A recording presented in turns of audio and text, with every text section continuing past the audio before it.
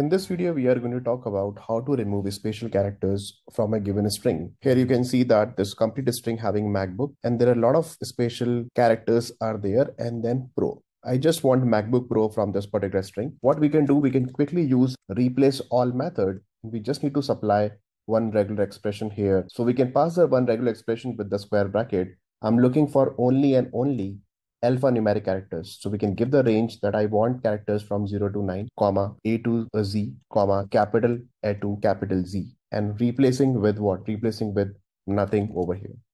It means whatever the characters are available other than these three ranges, it will remove all the special characters from here and it will give you MacBook Pro. And you see the output as MacBook Pro is coming absolutely fine. Tomorrow, if you really want to use MacBook Pro 123, it will not remove 123 from here. It will just remove the special characters. Now you are getting MacBook Pro 123 here.